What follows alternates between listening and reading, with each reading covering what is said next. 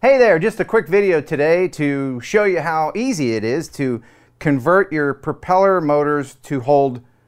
Hey there, just a quick video today to show you the conversion process for dab propeller. I hardly know her. Hey, just a quick video today. That would be pretty quick, wouldn't it? Hey, just a quick...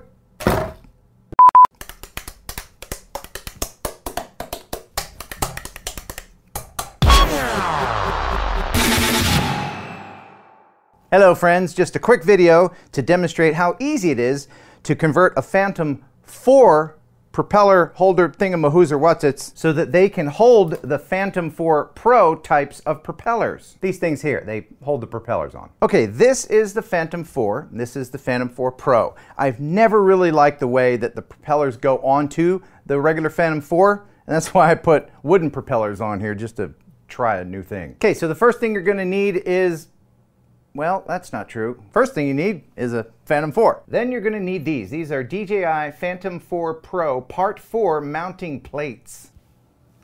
Link in the description. And if you're going to be working on your own drone, it would be handy to have a set of tools. This is my set. It was about $70. Totally worth it. It makes things a whole heck of a lot easier. Link in the description. And you want to get a set of genuine DJI propellers.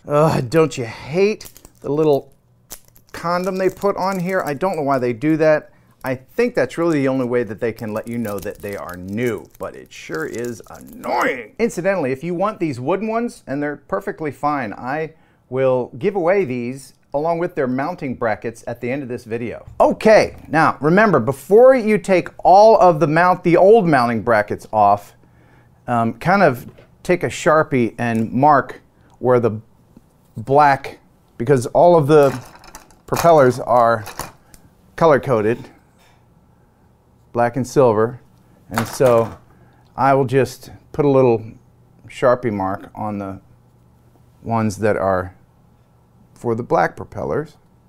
So try not to lose any of these screws because they do not give you any extras. Put the one with the black dots to where you marked, and then just do the others the same way. The underside of the new part has two little knobbies that will only go on one way. It comes with these little springs that's wider at one end than the other, and that goes through the underside of this, then onto the post of the motor. Again, don't lose any of these because there are no extras in the kit. So then you want to just put these little itty bitty minuscule screws in the plastic part here. And I'll take the tool, put it into the screw first, and then guide it with one finger in here so I don't lose it. I know it looks like perhaps these little screws can slip down into this opening. There you go. I wouldn't try to put it in there, but just so you know it won't fit. And make sure that they're tight, but not too tight, because then you can end up cracking this little piece of plastic and you'd have to order another set. Oh yes, one more thing. These little teeny tiny screws will have a bit of the factory Loctite substance that they put on there. You might want to put a little itty bitty dab on each one, as these parts will be rattling around quite a bit. And now your Phantom 4 motor is equipped with a Phantom 4 Pro bracket and ready to accept the much better attaching Phantom 4 Pro pellers. Haha, Phantom 4 Pro pellers. Haha. And there you have it. Your Phantom 4 is now disguised as a Phantom 4 Pro. Or is it? There's one more thing that you can do to really convince someone, if you really want to do that. Take a dry erase marker. It's important that you use a dry erase marker for this. And then you can draw on the side the sensors and at a distance it'll look just like it. Do the other side as well, and you have these in the front. Don't forget, you're going to need them in the back too. And there you are. your Phantom Faux Pro, indistinguishable from the real thing. And the best part, since you used a dry erase marker, if you ever miss your regular Phantom 4, there you go. Now to give the wooden ones away. Who wants to win these? They're made by Xoar, Xoar. They're fine propellers, and I'll include the brackets, of course, so you can install them. All you have to do to enter is comment below, "Prop me up, Ken," and I will pick from those who commented. Thanks for watching. Thanks for subscribing. Until next time, buh and bye.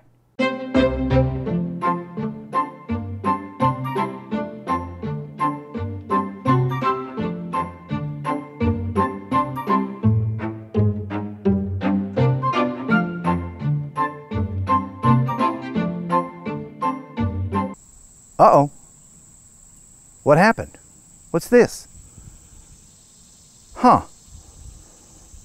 I think you can see me. Can you see me? I'm right behind that tree there. No, not that one. The one on the right. Can you see me yet? Hi. This is a weird way for me to test to see if people are actually watching the little blurb at the end with my cute little music. I want to thank everybody. If you are watching this far into the video, I very much appreciate it. I work really hard on my videos to make sure that they're entertaining and informative. And so to know that you're watching all the way through is important to me. And I want to reward you for being so loyal and watching the entire video. So first, I will say thank you from the heart. I really appreciate all of you guys.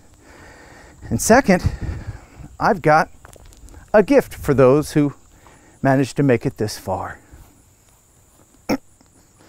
It's this. This will turn your Mavic Pro into a gimbal camera, and I didn't really have anything to do with this because I don't have a Mavic anymore since I gave it away. So, if you comment below, just I want that clamp, Ken, then I will pick from those who commented. I'll also include a hat. And one more thing. Are you a scroller? Well, if you're not, then you might be missing out on some of my content.